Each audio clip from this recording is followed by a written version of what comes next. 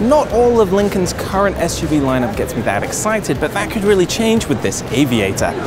It's a 3-row luxury SUV with this fabulous design, rear-wheel drive, and a twin-turbocharged plug-in hybrid powertrain.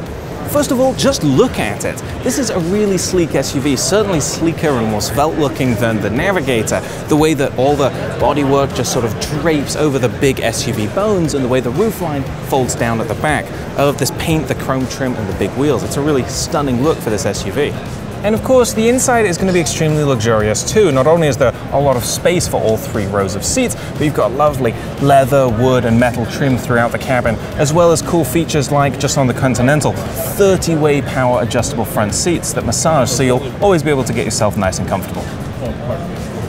Now, Lincoln hasn't shared a whole lot of technical details so far, but we do know this is going to have a plug-in hybrid powertrain with a bi-turbocharged engine. Now, that probably means it's going to be a version of the bi-turbo EcoBoost V6 that you can find in the Navigator and some other Ford products. And having plug-in hybrid technology should improve both acceleration and fuel economy compared to what you might expect for a luxury SUV of this size.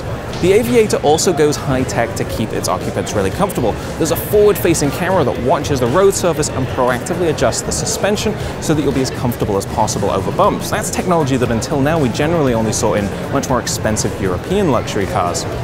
For now, the Lincoln Aviator is just a preview, but we're told that the finished production version is going to look very similar when it's on the road next year. And I think it's a really exciting look at where Lincoln's luxury SUVs are going to go in the future.